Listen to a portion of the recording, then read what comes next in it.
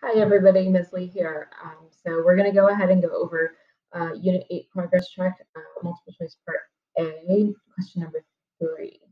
So this one says, what is the area of the region in the first quadrant bounded on the left by the graph of x equals y to the fourth plus y squared, and on the right by the graph of x equals 5y?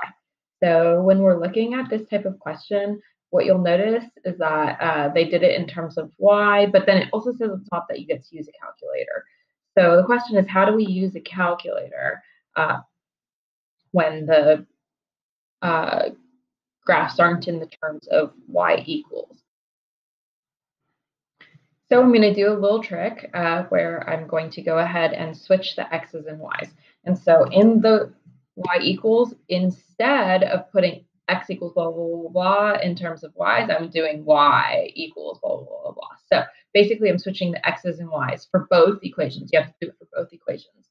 So over here, I'm going to do y equals x to the fourth plus x squared. And then over here, I'm going to put 5x. And so when we're graphing it, what it's basically going to do is give us a look of this graph, but in terms of y or x instead. So when you're looking at that graph, you can see that easily that the first intersection point is 0, 0. And so when we're writing this, we're going to end up doing the integral from 0 up to, and then some point right there. So whatever point right there. So it'll be of the graph of 5x, because that one's on top, minus, and then the graph of y to the fourth plus y squared, since that one's on bottom. So we'll go ahead and find that other intersection point up there real fast. So second calc. And then we go down to intersect. First curve, press enter. Second curve, just press enter again. And then you want to get kind of close to it.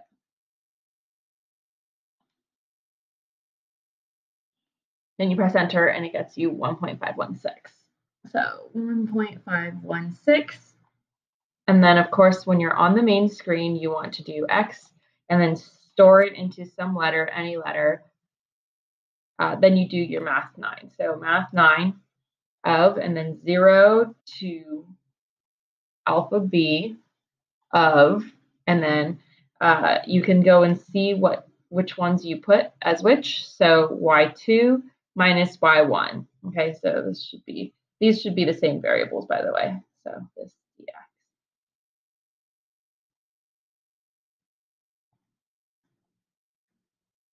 So we put y2, so y bars. So for variables,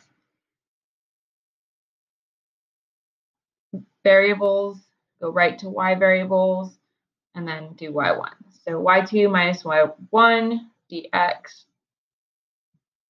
and that gets you 2.983. So your answer is 2.983, and that is answer choice A. Okay, so let me know if you have any questions. Happy day.